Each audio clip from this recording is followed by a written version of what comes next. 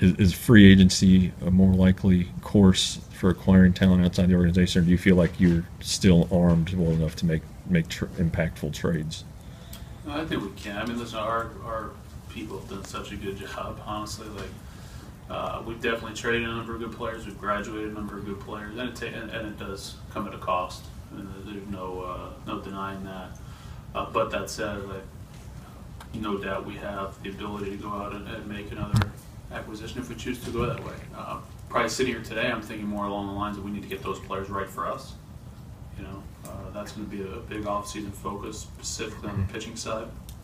You know, our pitching program, pitching development program, is going to be a big focus for us, top to bottom, bottom to top, however you want to look at it. You know, the reality is, I think you touched on earlier, that the free agent market for starters isn't great. So it's just even a bigger reminder how important it is to develop and produce your own, advance your own, polish off your own, however you want to call it.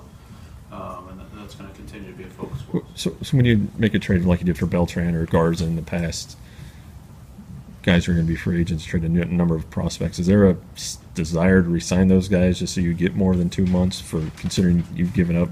Try to look at every decision separately. You know, it's not about justifying a trade or anything like that. I mean, those decisions were made for the reasons they were made. You know, we are now dealing with a different set of circumstances, and I think you get yourself into trouble. We try to really stay away from that of trying to justify a move with another move.